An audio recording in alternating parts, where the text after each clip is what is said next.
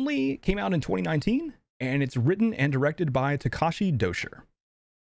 It stars Frida Pinto and Leslie Odom Jr. The tomato meter rating is 39%, and because the movie's so new, there's no audience score on Rotten Tomatoes yet. The film is a contemplative post-apocalyptic drama that focuses on a young couple trying to survive in a world that is ravaged by a mysterious virus. It's an interesting one. I kind of want to go straight to the verdict. So the question is, should you watch only?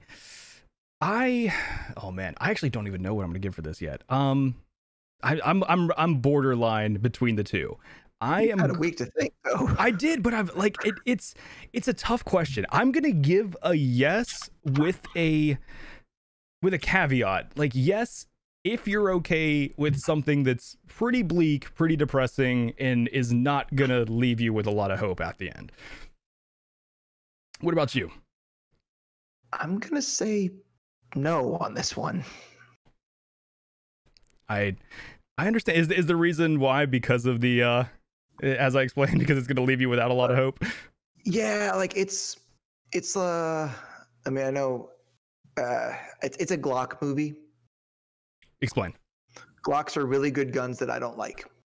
Okay. So this is like a really good movie that like I just couldn't like. It was just too much for me. Like there was just it's something that I don't know. Like there's some movies that are like sad, but it's somehow liberating. Like Curious Case of Benjamin Button. That's like a sad movie, but you feel sort of liberated by the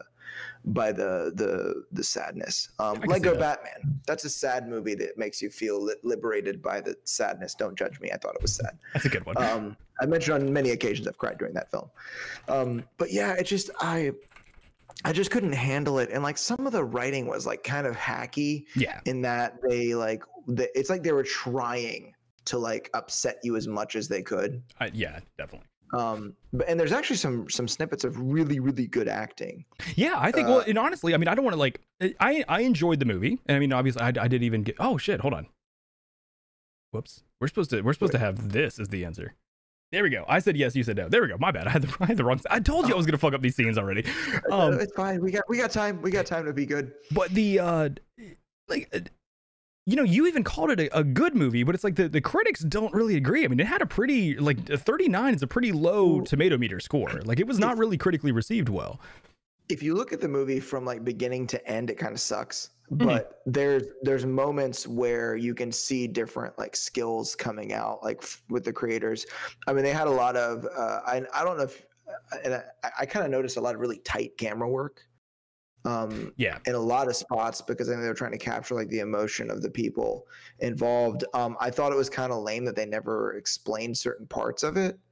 Well, let's I think we've given enough of our like spoiler free review. Like we can start to delve into what actually went on in the movie.